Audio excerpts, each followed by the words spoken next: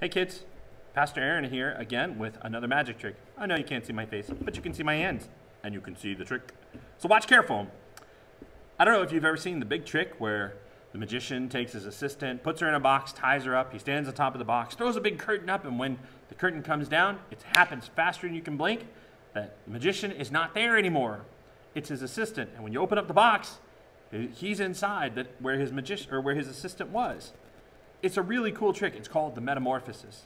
I don't have any of those big fancy props or an assistant, so I'm going to show it to you with a box like this. I'm actually going to teach you how it's done so that you can appreciate it. Because see, this is a small scale model of the box. See the box? There's a secret to the box that if you were here holding it, you might be able to see. But if you look on the side, there's actually a secret passage that the magician and the assistant sneak out of in order to switch places. Now you know the secret. I'm going to show you what it looks like using these coins. I have a silver coin to represent the magician, and then I have this Chinese coin to represent his assistant. Now watch very careful as I place the Chinese coin inside of the box and the magician on top. Now they're going to switch places, but remember I said there was this curtain that would go up, a shroud of mystery.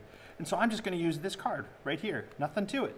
Watch careful as the magician switches places very suddenly and very quickly with his assistant. Because see, look, now the Chinese coin is on top. And if I'm right, if the trick worked, the magician should be right inside. Ta-da! Thanks, everybody.